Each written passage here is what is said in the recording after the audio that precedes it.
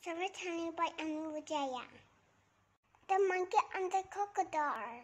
Once upon a time, in the middle of the forest, there was a river. In that river, there lived an old crocodile.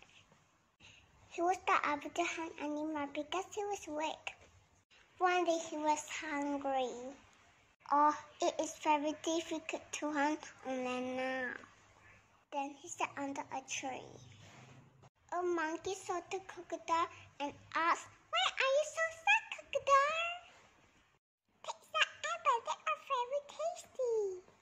"Thank you, dear monkey. Can you please give me these apples every day?" "Okay, crocodile." And the monkey gave the crocodile some apples, and the crocodile ate the apples every day. When they thought to eat the monkey heart, so he thought an idea.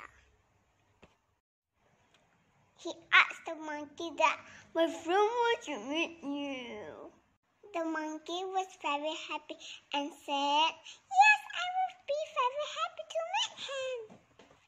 He sat on the crocodile's back, but when they were in the center of the river, he told the monkey that, "I want to eat your heart, and now I will eat your heart." The monkey thought of a plan. He said to crocodile, "Crocodile, but I forgot my heart on the tree." So the crocodile said that, "Go and take your heart and give it to me." The monkey said that, "What a false crocodile you are! How you can take the heart from the body?